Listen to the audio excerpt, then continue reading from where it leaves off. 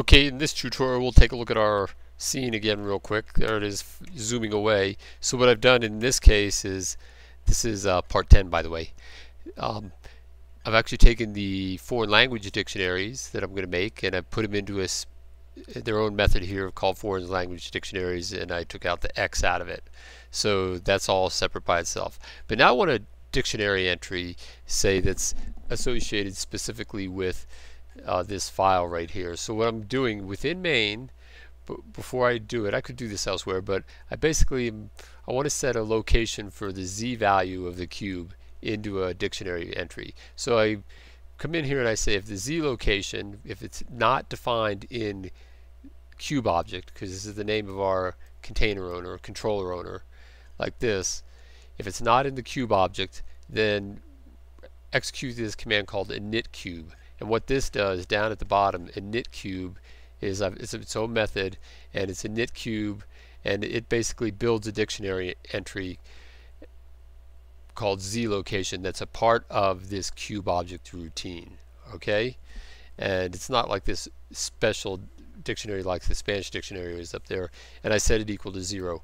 And the reason I do that here is because if I had set it in a dictionary by itself, then and I initialized it every time, like if I didn't do this, if not is equal, if I just initialized it, then every time it would run through and it would initialize this Z location entry and it would reset it to a value of 0 each time. Well, I don't want to reset it to a value each time because that would kind of kill the purpose of it, because there it is. So this only gets called the first time through the routine, and the name is, Z location. So then I can come up here and notice what I've done. Instead, when I'm positioning the Z position of the cube, instead of doing it by cube object.local position.z is equal to this hard-coded number of 2.0, I equate it to cube object.z location, this dictionary entry right here, and that we know is equal to 0.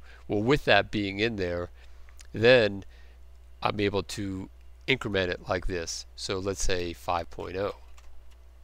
So now each time it runs through this routine, it should take every time that cube gets reset, it should take the Z value of, well, it's actually not cube location, it's called cube object Z location. So now it should increment it by 5. Maybe we'll increment it by 2, something like that. Alright, and we'll save that. File, save, and let's go run the code. So now when it runs, when that cube comes back, give it a little more power. You see it's raising up in the Z location more and more. The more I do it, the higher it raises. Or let's run that again. We'll just run it slow, relatively slow. It's up a little bit higher. It's up a little bit higher. So it starts at a higher Z location each time through the routine. Because, like I said, if I had not put in this, in fact, let's take it out. Let's just initialize that dictionary entry like this, and now let's rerun it, and you'll notice it just stays there at the ground because it gets reset every time. Alright, so I don't want it to get reset, and that's why I have to use this one little command like that, so it only calls it the first time. Then I can use it as a variable like I'm doing within here and incrementing it by 2 each time through. Alright, so it's a little bit different. That's a dictionary entry associated with this file here, with this controller owner cube object, instead of a dictionary that I've specifically made called this. I could make one like that too as well. That'd be okay, but that's just another way you'll see it. In fact, that's commonly used because if you go into the logic bricks, let's go look into logic bricks real quick. See over here, game property, you add a game property. Well, a property is basically a dictionary entry. And so that's basically, we're just doing the same thing in code instead. Because in code, it gives us a lot more power. Okay, well, that's it for this lesson, and I'll see you in the next lesson.